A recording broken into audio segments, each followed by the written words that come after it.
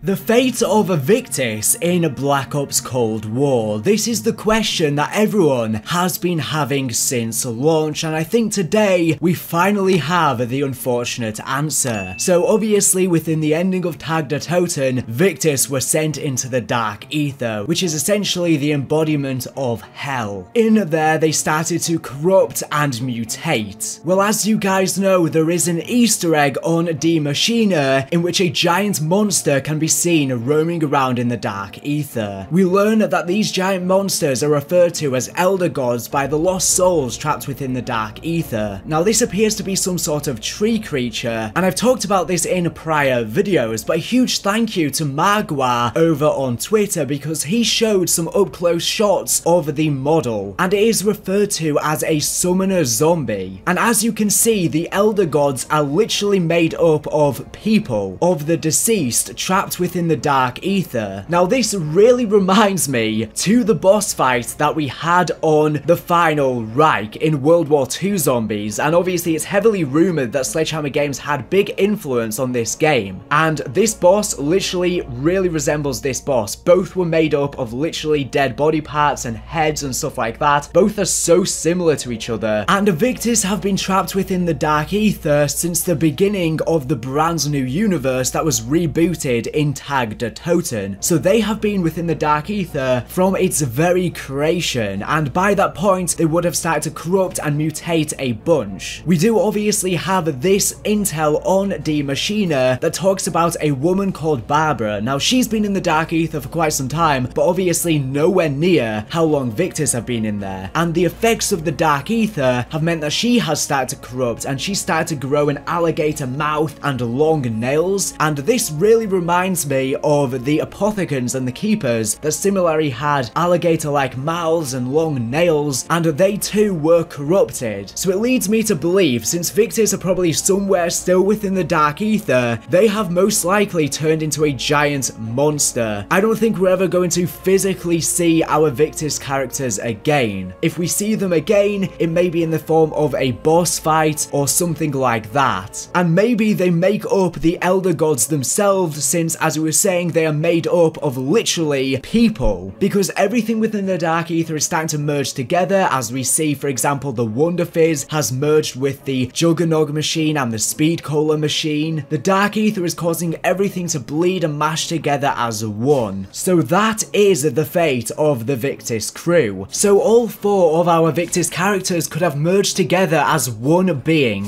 one entity. Now we do have an Easter egg on the Maschine that seems to be our Victis characters trying to talk to our crew. So as you guys know, before you turn on power on the map and you're wandering around in the dark in the particle accelerator room, you hear some creepy whispers, and no one could really make out what they were saying. However, thanks to a user on Reddit called Super Ericsson, he did the genius thing of reversing the audio, a common technique that Trek used to hide audio, and I'll play that reversed audio for you right now.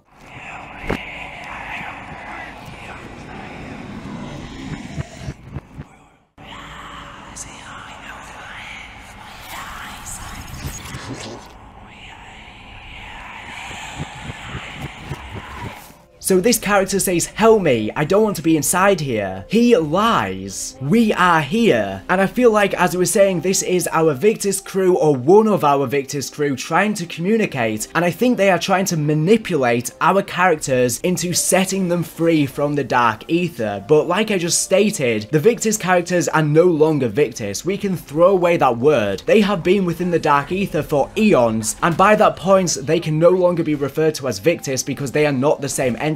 They are something else entirely, and are likely to be evil. And I think a really interesting plot that could unfold within the DLC is, what if our Victis characters try and manipulate our characters that we play as to set them free from the Dark Aether? And when we set them free from the Dark Aether, they may unleash all of the evil from the Dark Aether instead. I mean, this was literally the plot that we saw on Shadows of Evil and Revelations with the Shadow Man escaping, and we could see a very similar thing unfold here. We do obviously know that Dr. Monty and the Shadow Man reformed on Tag de Toten and was sent into the Dark Aether, so like we see from the writing on the wall on Nakdaronto, and it says the Accursed One will rise again, and it seems like there is a hierarchy within the Dark Aether where there's different factions and everyone seems to be commanded as an army, and I think they are all working for the first one, to be honest. So maybe the first one is trying to use the Victis characters to do its bidding. I think this would be an awesome storyline thing to expand upon. Now, in terms of when they say he lies, I think this is very obviously referring to Richtofen. Obviously, Richtofen was labeled as Teddy is a liar, and on Tag de Toten, our Victis characters thought that they were saving the universe, which technically they were, but obviously they were following Richtofen's commands because Stuhlinger and Richtofen could communicate telepathically, and they thought that all of their wishes would be granted, but in turn they were lied to by Richtofen. They were manipulated. They didn't know that they were just going to be sent into the Dark Aether and used as a pawn to save the universe, which I guess is for the greater good, but now they have been within the Dark Aether and they are probably really resentful of Richtofen. Obviously we have Eddie in this new rebooted universe since him and Samantha stepped through into this new universe, and he could potentially be this character that we see stalking Samantha in D Machine's intro cutscene, and I'm wondering if maybe Stuhlinger, who has now probably started to corrupt, is still able to communicate to Eddie from within the Dark Aether telepathically, and it could drive Eddie to become insane again and start doing a lot of evil stuff. Maybe he's working for Omega Group. So yeah, let me know what you think of all of this down in the comment section down below. Obviously Eddie will show up within future intel that will be released to the game and also within the future storyline. We don't really know how that's going to play out. We will just have to wait and see. I might make a video in the future talking about how Eddie could play into the storyline, but I think there is some big significance in terms of the Victis characters. I think there's going to be some sort of connection between Victis and Eddie because of Stuhlinger, and obviously we have this quote on Classified that I'll play for you right now. Is this thing on? Richtofen! Hey, Richtofen! You've been gone from my head a really long time! I gotta be honest, I'm freaking out a bit, man. It's so quiet. I can actually hear myself think. Do you know what that's like? It's not nice at all. So, listen, buddy, old pal, we gotta talk. You sent us here, of all places, but you forgot to tell us what to do. It's dark, it's damp, it's just really filthy.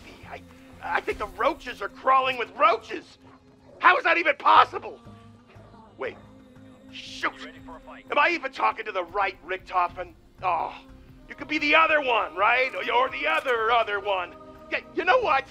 Just go talk to your Richtofen pals at the hoity-toity Ricky Gang Clubhouse and find out what the we're supposed to be doing! Obviously, I've talked about this in plenty of videos, but basically, when Victis was sent into the Dark Aether, they were not given a quest, and Stuhlinger was like, you haven't given us a quest, we don't know what to do. This place is dark, damp, crawling with roaches, which describes the Dark Aether perfectly because it's a disgusting place. And obviously, he tried to contact Primus Richtofen, but accidentally contacted Ultimus Richtofen Unclassified. However, he says, oh god, you could be the other one, or the other one, and I'm wondering if the other one is referring to Eddie, which leads me to believe that there might be some sort of telepathical connection between the two still. Anyways, that's all I wanted to talk about today. Let me know your thoughts and theories down below. Thank you for watching the video. Make sure to subscribe if you're not already for the latest and greatest Call of Duty news and information. So anyways, thank you for watching, and bye.